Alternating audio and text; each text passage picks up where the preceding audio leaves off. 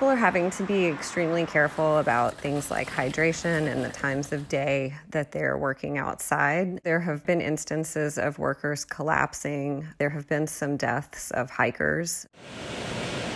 There's going to be more people using air conditioning in areas that don't normally need it.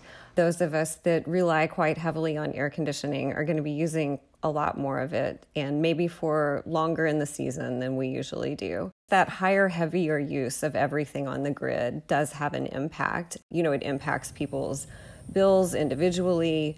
And then for the equipment itself and just the stress that it puts on the grid, that builds up over time. We have an aging grid infrastructure in this country. And if we're going to have these higher temperatures, it causes power plants and equipment to work harder. And the lines themselves can sag in the heat, and they don't move power as efficiently.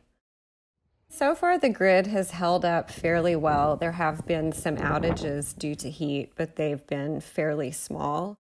At least in Texas and in many other states as well, there's been a lot of solar that has come online. It performs very well in hot, sunny temperatures. That's what it's designed for. The concern becomes that, over time, can that last? Can it keep up? You've got to maintain this equipment too. And if you don't have downtime to be able to run your routine maintenance, then that can have an effect, and you can have plants trip offline.